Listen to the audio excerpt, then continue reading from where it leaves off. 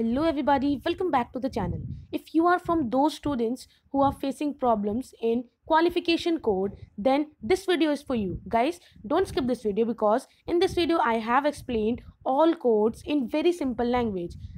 Total we have 7 codes and I will be explaining each one of them. So please don't skip this video. First of all, code 1. Qualification code 1 is for those students who are going to give their board examination in 2019. 2019 मार्च में जो अपना 12th का board examination देने वाले हैं उनके लिए है कोड 01. जो फ्रेशर्स हैं जिन्होंने एक बार भी अभी नीट नहीं दिया है, कोड 01 उनके लिए हैं जो 2019 में अपना बोर्ड एग्जामिनेशन देंगे. I can't be more clearer enough. Okay, second जो हमारा कोड है कोड 02. कोड 02 उन बच्चों के लिए है जो ड्रॉपर्स हैं. ड्रॉपर्स लाइक जहाँ पर 10+2 कंडीशन होती है. Okay, like Madhya Pradesh board and Assam board, यहाँ पर 10+2 कंडीशन होती है जहाँ पर बच्चे 12th क्लास में स्कूल में होते हैं. लाइक आपने देखा होगा महाराष्ट्र में यहाँ पर बच्चे जूनियर कॉलेज में होते हैं, तो उनके लिए कोड अलग है. बट कोड 02 जो है वो है उन बच्चों के लिए जो ड्रॉपर्स हैं जिन्होंने 2018 में अपनी 12th कंप्लीट की है एंड 2019 में वो नीट एग्जामिनेशन देने वाले हैं. ओके, बहुत क्लियरली समझा दिया. कोड 03. कोड 03 उन बच्चों के लिए है जिनके यहाँ पर जो 12th क्लास है वो जूनियर कॉलेज मानी जाती है. लाइक इन महाराष्ट्र में 10th तक स्कूल होता है, देन 11th एंड 12th जो है वो जूनियर कॉलेज में मानी जाती है, इंटरमीडिएट माना जाता है. उनके लिए है कोड 03. नेक्स्ट यहाँ पर चलते हैं कोड 04. कोड 04 उन बच्चों के लिए है जो कि बायोटेक्नोलॉजी जिनका सब्जेक्ट रह चुका है, फिजिक्स, केमिस्ट्री या बायोलॉजी और बायोटेक्नोलॉजी में से कोई एक सब्जेक्ट, और उनको भरना होगा कोड 04. जिनका कोई गैप रह गया है बीच में, लाइक उन्होंने 10th क्लास कंप्लीट करने के बाद 1 ईयर का गैप लेके फिर 11th क्लास और 12th क्लास कंप्लीट की है, तो ये कोड उनके लिए है. नेक्स्ट है कोड 5. कोड 5 उन स्टूडेंट्स के लिए हैं जिन्होंने बीएससी के अंदर एडमिशन ले लिया है. ओके, यानी कि ग्रेजुएशन के अंदर एडमिशन ले लिया है और अभी उनका स्टार्ट हुआ है ग्रेजुएशन, तो कोड 05 उनके लिए है जिन्होंने बीएससी के अंदर एडमिशन लिया हुआ है एंड बीएससी स्टार्ट हो चुकी है. कोड 06.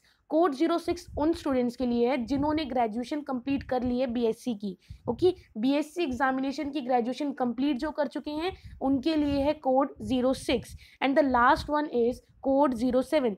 कोड 07 उन स्टूडेंट्स के लिए है जो इंटरनेशनल बोर्ड्स को रिलेट करते हैं, लाइक फॉरेन कंट्रीज में जो हैं वो नीट का एग्जामिनेशन देना चाहते हैं, तो उनको भरना होगा कोड 07. अगर आपके लिए कोड 1 से लेकर 6 तक कोई भी एलिजिबल नहीं है, आप उसमें नहीं आते हैं, तो दैट्स वेरी श्योर कि आप कोड 07 में आने वाले हैं, बिकॉज उसके अंदर इंटरनेशनल बोर्ड आएगा. जो बच्चे फॉरेन कंट्रीज से नीट एग्जामिनेशन देंगे उनके लिए होगा कोड 07. ओके, तो सारे कोड मैंने इजीली यहाँ समझा दिए हैं. अब आते हैं हमारी कुछ डिटेल्स पर जो मैं पहले वीडियो बना चुकी हूँ. फुल कैसे आपको एप्लीकेशन फॉर्म भरना है वीडियो बन रखी है, आई बटन में यहाँ पे लिंक ऊपर दिख जाएगा आपको एंड डिस्क्रिप्शन बॉक्स में भी गिवन है. वन मोर थिंग, डिटेल्स, फी की क्या डिटेल्स होंगी एंड जो हमारी वेरियस टाइमलाइंस है, कब एग्जामिनेशन होगा, कब एडमिट कार्ड आएंगे, उसके ऊपर थोड़ा देख लेते हैं. ऑनलाइन जो हमारा सबमिशन है एप्लीकेशन फॉर्म का वो होगा 1 नवंबर से 30 नवंबर तक. Okay, then successful final transaction of फी कब तक होगी, यानी कि कब तक आप फी डिपॉजिट करा सकते हैं एप्लीकेशन फॉर्म नीट एग्जामिनेशन की, 1 नवंबर से लेके 1 दिसंबर तक. एंड आप देख सकते हो कि अगर बैंक आवर्स के बीच में एक और डेट यहाँ पे गिवन है 1/12/2018, यानी कि लास्ट डेट आपकी फीस सबमिशन की होगी 1 दिसंबर. नेक्स्ट है फी पेएबल बाय कैंडिडेट्स. किस कैंडिडेट को किस तरह की फीस पे करनी है, यानी कि जो अनरिजर्व्ड है यानी जनरल, ओबीसी, उनको भरनी होगी ₹1400 फीस यानी कि पेमेंट. एंड जो SC ST ट्रांसजेंडर या फिर फिजिकली डिसेबल्ड स्टूडेंट्स हैं उनको देना होगा 750.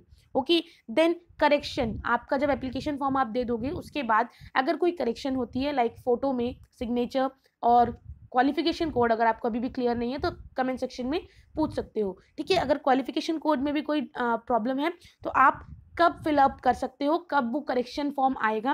करेक्शन फॉर्म यानी कि आप एक बार अपने फॉर्म के अंदर करेक्शन कर सकते हो, वो डेट कब रिलीज होगी, 14/1/2019, यानी कि 14 जनवरी से 31 जनवरी तक आप चेंजेस ला सकते हो अपने एप्लीकेशन फॉर्म के अंदर. नेक्स्ट है printing of admit card. Admit card जो है एनटीए का वो कब आएगा आपका, 15 अप्रैल को आपका एडमिट कार्ड रिलीज हो जाएगा. आप वहाँ से ऑफिशियल वेबसाइट ntaneet.nic.in, यहीं से आप फॉर्म भरोगे और यहीं से आप अपना एग्जामिनेशन के लिए एडमिट कार्ड डाउनलोड भी करोगे। नेक्स्ट है एग्जामिनेशन कब है, वो 3 घंटे सबसे इंपॉर्टेंट एग्जामिनेशन आपका कब है, वो है 5 मई को, 5 मई 2019। उसके बाद टाइमिंग ऑफ एग्जामिनेशन, इस बार टाइमिंग में चेंज है।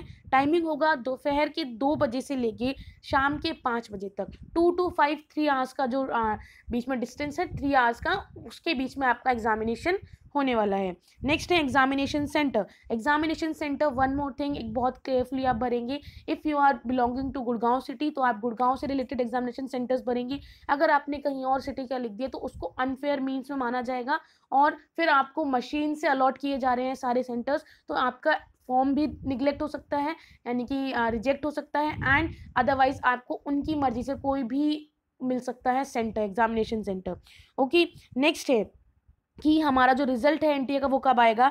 The result will be declared on 5 जून 2019। सो ये सारी क्वेरीज यहाँ पे क्लियर होती हैं आपकी। अगर अब भी आपके मन में कोई भी क्वेरी है नीट एग्जामिनेशन के फॉर्म से रिलेटेड, अदरवाइज नीट एग्जामिनेशन से रिलेटेड, तो आप कमेंट सेक्शन में मुझसे पूछ सकते हो। एंड वन मोर थिंग, अगर ये वीडियो पसंद आई हो तो लाइक ज़रूर करिए और उन बच्चों के साथ शेयर करिए जिनके काम ये इन्फॉर्मेशन आ सकती है। If you think your friends this video can be helpful for your friends, then please share this video. Okay, with that said, thank you so much, have a good day, bye bye.